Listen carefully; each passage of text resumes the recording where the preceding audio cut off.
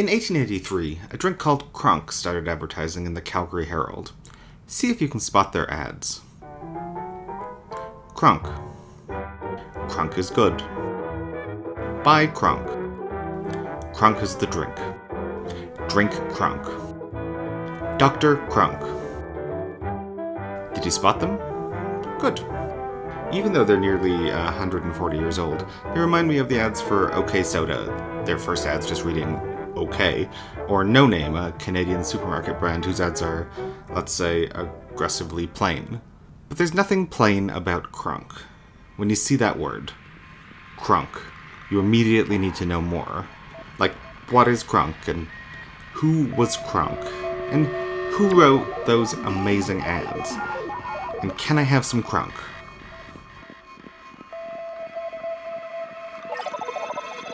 Just looking at the ads from the Calgary Herald, it's not exactly clear what Cronk is. Cronk definitely seems like a drink, actually the drink, which is a start, but for the purposes of an unnecessarily long video, not really enough. So let's go briefly forwards and then backwards in time to figure this out. Here's an ad from the Larned Chronoscope, the best-named Republican-aligned newspaper in mid-19th century Kansas, from 1884, that advertises Cronk under its fuller name, Dr. Cronk's Sarsaparilla beer, calling it healthful and invigorating. Hopping back to 1850, an ad from the Daily Nashville Union describes Cronk as a beverage that blends the rare qualities of luxury and health, used by the sober, intelligent, and scientific part of all the northern and eastern cities. Going back further still to 1846, the Syracuse Star says, I am prepared to say that no medicine compounded within my knowledge, not to say beer, contains more valuable ingredients. Their nature is such as to come truly within the term remedies. Their combination is healthful as well as scientific.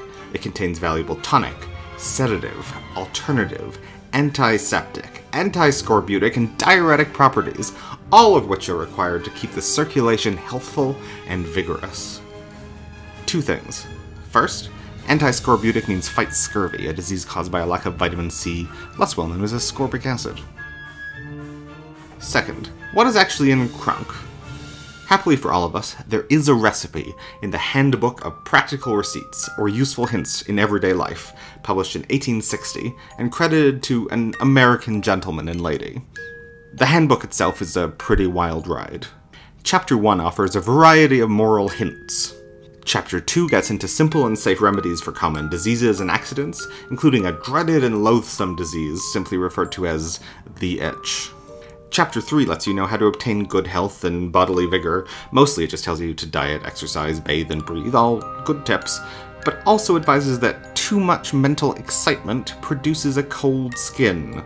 So let's keep that in mind going forward. And finally, we arrive at Chapter 4, Miscellaneous Recipes.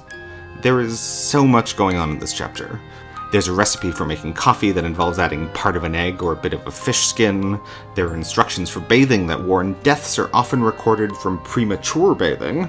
And later on there's a recipe for toast water, which involves putting some toast in boiling water and then drinking it on purpose. We can find the main event here on page 34, Dr. Cronk's Sarsaparilla beer. Let's look at what's inside. Sassafras was a main ingredient in root beer until it was banned by the US Food and Drug Administration in 1960 when lab rats developed liver damage and cancer after being given large doses of safrole, a chemical in sassafras. Safrole, perhaps better known as 5-prop-2-enyl-1,3-benzodioxole, can be used to manufacture MDMA, though to be fair, it is also a component of nutmeg, cinnamon, anise, and black pepper. It also apparently smells like a candy shop. 4 pounds of sarsaparilla. Sarsaparilla, which apparently does have each of those letters in its name, is also a common ingredient in root beer. By itself, it's also commonly found in so-called temperance drinks at the time and other 19th century sodas. 2 pounds hops. Hops are the little flowers that make beer taste like little flowers. This is super non-specific though, there are lots of varieties of hops. 1 pound of chamomile blows. Chamomile blows are the flowers of chamomile plants. 1 pound of cinnamon, 5 pounds of ginger, a pint of extract of sarsaparilla, boil them all together 2 hours, have ready steeped half a pound of green tea, which add, then strain into a vat or tub, and add 10 gallons of molasses and 100 gallons of water. Stir in thoroughly 1 quart of yeast, and scent to suit to your taste. Let stand until fermented, then bottle for use. So, it'll probably taste like root beer, maybe a little spicy, maybe a little bit like green tea kombucha, probably a little bit alcoholic. No idea. But at least we know it's a drink, and a drink from a doctor no less, so you know it's going to be good for you. Pharmacists putting the word doctor in drinks they made was pretty common in the 19th century. Dr. Pepper, for example, was made by Charles Alderton, a pharmacist. Pepsi was made by Caleb Bradham, another pharmacist, and a marketing genius who initially named it Brad's Drink. And Coca-Cola was made by John Stith Pemberton, a Confederate soldier turned pharmacist, who was looking for a recipe to help him get over his morphine addiction that he developed trying to deal with the pain of his Civil War saber wound. His first drink, called Dr. T.S. Tuggle's Compound Syrup of Globe Flour, boasted it was made of purely vegetable ingredients, free from opium. Always reassuring. A flop, he later combined a recipe for a cocaine-infused wine with a caffeine-laden cola berry to make Coca-Cola. So, what is Cronk? It's probably a spicy, mildly alcoholic root beer. Also, it is the drink. Cronk is the drink. Now that we haven't solved at all the question of what Cronk tastes like, let's equally struggle with the question of who Cronk was. Let's call the first one Warren Cronk A, who lived largely in Albany, New York, and by 1839 was brewing Cronk under the name Dr. Cronk's Compound Sarsaparilla Beer. The other Warren Cronk, let's call him Warren Cronk II, was also a soda water manufacturer, and he lived on both sides of the border in the Windsor-Detroit area. I think he was the son of Warren Cronk A, though we'll have to wait for the Cronk episode of Who Do You Think You Are? By 1848, Dr. Cronk A had set up a nationwide franchise model for brewing Cronk. Dr. Cronk A would go from town to town around the US and later Canada and license the right to brew the recipe. Often to other Cronks, but usually not. There was at least one more Cronk brewing Cronk, the gloriously named Munson Cronk. So when you read stories about Dr. Cronk did this or that, it was probably one of these 3 Cronks. They're a little hard to trace, but looking at old census records, it seems like the Cronks were either of Dutch or German origin, with Cronk potentially being a short form of the name Cronkite. This franchise model quickly spread Cronk around the US and Canada, but it led to conflicts in several cities involving people concocting counterfeit Cronk, and Warren Cronk A, probably not Warren Cronk II, who would have been a child at the time, took out ads excoriating the crank Cronk dealers. February 1848. Warren Cronk A warned the people of Norwalk, Ohio, in the Huron Reflector, that a man by the name of Horace Connor, together with some other persons of Fairfield, Huron County, have held forth to the public that they were in possession of the knowledge of the composition and the modus operandi of preparing for use that healthful and pleasant beverage known as Dr. Cronk's Compound Sarsaparilla Beer, and thereby have deceived some, and obtained from them money for the same. I have thought it to be but an act of justice, which the public had a right to claim at my hands, and a duty I owe to myself to say that every person who has knowledge of the genuine article, and who is authorized by me to act as agents, has the papers to show that fact. And let me say here, that I have never authorized any such man as Connor, or any set of men to act for me in the state.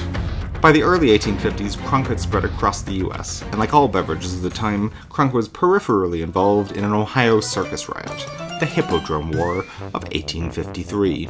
Welch's Parisian Hippodrome was a traveling circus, not from Paris, and one night while in Somerset, Ohio, some railroad workers and some circus showmen got into a fight sparked by indoor smoking. The showmen drove their antagonists outside of the tent. Iron pins, clubs, stones, and beer bottles were the principal weapons used.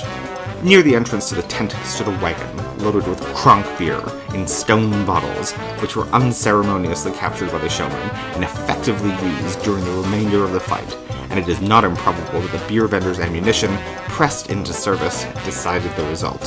The showmen were victorious, and soon their opponents withdrew from the episode.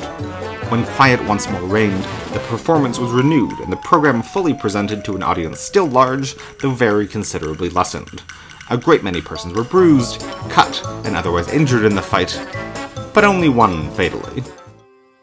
These nearly 100% non-lethal weapons, the Cronk bottles themselves, are the main physical legacy of Cronk left in the world, and much of our knowledge of Cronk comes from modern-day societies of bottle collectors. And the Hippodrome War of 1853 wasn't the only source of Cronk-related legal trouble. Cronk found its way into case law in Ontario in 1887. In the case of R.V. Beard, John Beard was contesting his conviction for unlawfully selling liquor, contrary to the Canada Temperance Act of 1878, for which he was fined $50. Walter Tudope testified. I might have been at Mr. Beard's 4 weeks ago last Saturday. I had something to drink there. I had Cronk. I did not get it at Mr. Beard's house. I got it in the woodshed. I did not have anything else to drink besides Cronk. The Cronk was a kind of yellowish color. On cross-examination, I could not pledge my oath that Cronk is or is not intoxicating. The judge ruled, the affirmative testimony here is that a kind of beer called Cronk and another beverage made up of lime juice, sugar, ginger, and water were partaken of by the parties on the occasion in question. Not a syllable is there that either of these was spirituous or intoxicating. On the contrary, it appears that Cronk is beer and lime juice is the color of whiskey. The magistrates assume that one or both were intoxicating or spirituous, and on this want of testimony, this defendant has been convicted. I therefore order that this conviction be quashed. There's also a fun story from Hazleton, Pennsylvania, about the local Cronk dealer, Neil Paul, titled, "Had Too Much Cronk." A horse belonging to Neil Paul, the Cronk dealer, balked yesterday in front of H.W. Meyer's bookstore. The horse backed the wagon into the pavement. Every time Neil would hit the horse, it would kick as high as the dashboard. Having no way to start the horse, Neil got on its back, Ben Nicholson and Neil McBridge each got a hold of the horse's head, and started it off. The affair was great amusement for a large number of people. Some of the expressions heard were, "Give it a drink of Cronk, Neil. Did you feed it this morning, Neil? Get off and carry the horse, Neil. Push on the lines, Neil," etc. It's nice to know that heckling hasn't changed much in 150 years. So who was Dr. Cronk? He was Warren Cronk A, and also Warren Cronk II, and also Munson Cronk, and a whole network of Cronk-endorsed franchisees across North America who sold Cronk from the late 1830s to the 1910s. Around 1910, newspaper records of Cronk beer start to dry up, though I have found mentions of people selling it as late as 1919. By the 1920s, people were reminiscing about the good old days of Cronk beer, and there's an article in 1930 wondering why this old-timey drink was even named Cronk to begin with, having forgotten the legacy of Warren Cronk A, and also II. Here's the thing though. None of this really matters. I don't mean in the cosmic sense, obviously this is all incredibly important. But my favorite part about Cronk isn't how it combines sarsaparilla and chamomile, or even the nationwide distribution network set up by Warren Cronk A. My real, and honestly depending on how it tastes potentially only, favorite part of Cronk was the ads. Other ads for Cronk at the time were maybe more descriptive and honestly more helpful. But I wouldn't be making this video if I had found those instead. The ads I showed you at the beginning are absolutely incredible. I mean, it wasn't the genius of Dr. Cronk himself that made them great, it was whoever wrote them. So do we know who wrote them? It's actually a pretty hard one to answer definitively. The ads are pretty similar in style to others from around the same time in the Calgary Herald. Here's one from a few months after the Cronk ads for a hat store named King's that just reads, "If you want a good hat, go to King's." However, we probably can find out who placed the ads. Another ad for Cronk in the Calgary Herald revealed that the drink was available at the Star Bakery. Another one from the next year also claimed Claxton makes Cronk. F.J. Claxton, Frank apparently, was the owner and operator of Star Bakery. He also opened Calgary's first ice skating and curling rink, and got into a complicated rivalry with a nearby roller skating rink that I won't tell you about here. It seems like by 1885, Claxton listed the bakery for sale, with business calling him east. But he does seem to have stuck around Calgary. He was selling oysters in 1888, 2 English Retriever pups a few years later, and in 1894 he ran for city council. During the campaign it does appear that he missed the debate, but he did send along a letter saying that he would be economical. He didn't win, placing 5th out of 7. The top 3 candidates were elected. census records suggest that he might have moved to Denver by 1900 and was potentially living in California in 1930 at age 90, but it's hard to say and honestly would take a few weeks to really figure out the genealogy of this branch of Claxtons. But what isn't hard to say is that this man, Frank J. Claxton, owner of Star Bakery in Calgary, is the real hero of Cronk.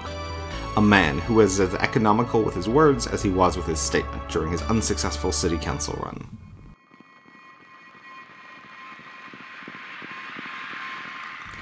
Final question. Can I have some Cronk? Quite accidentally, the answer is yes. I found these ads at the end of June 2020, and I tweeted them out, and within hours, my Twitter followers at first, and then random strangers later on, started submitting their research. Jennifer Davis found the recipe, Jason Markusoff the letter from the Historical Bottle Collection Society. CBC Calgary got in touch to check Cronk less than 24 hours after the tweet, and again the next day after we found the recipe. By the day after that, a brewery in Calgary, Cold Garden, started brewing Cronk, which should be available late July 2020. There are t-shirts. There's a popular YouTube channel, Glenn and Friends Cooking, that's spinning up a batch in a video that's probably already been released, and is apparently 2.9% alcohol by volume. It got lots of other coverage on TV, radio, print, and somehow made it to The Guardian. Why? First, the internet is capricious. Second, the ads are amazing. And third, there is a global pandemic happening right now, and there is not very much else to do. But mostly, because Cronk is the drink.